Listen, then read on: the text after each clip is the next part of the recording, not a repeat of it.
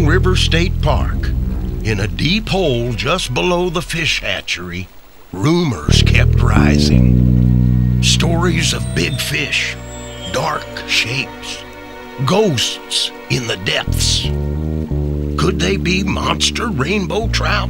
Lunkers escaped from the hatchery, living out their years safe in that bottomless pool. They were just stories, really. Until August 14th, 2004. So this pool is always full of rumors and legends of big fish. In the depths of the pool behind me, it's pretty deep and you can't see very well in there, and there's definitely some big fish hiding out in there. The lucky angler that hit the jackpot that day was Jason Harper of Neosho, Missouri. He was ecstatic about it. That's all he talked about. He was jumping up and down. He was really happy to catch the fish. The Roaring River Fish Hatchery was built by the Civilian Conservation Corps in the early 1900s. For over a century, these stone buildings and raceways have produced hundreds of thousands of rainbow trout, to the delight of many a Missouri angler. So, if you do catch a potential record-breaking fish, it's real handy to have a hatchery right next door.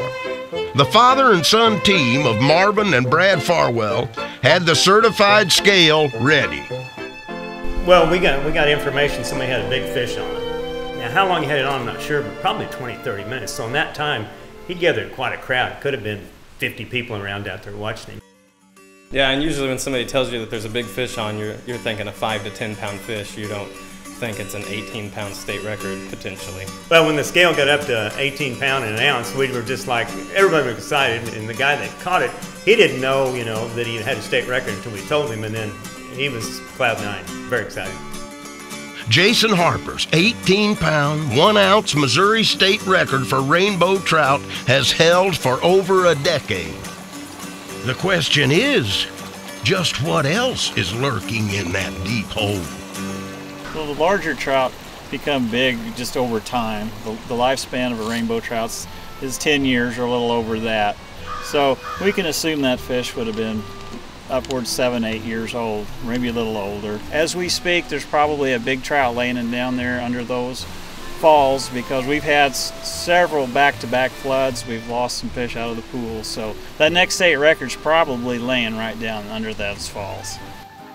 It's no secret. We told you right where to look.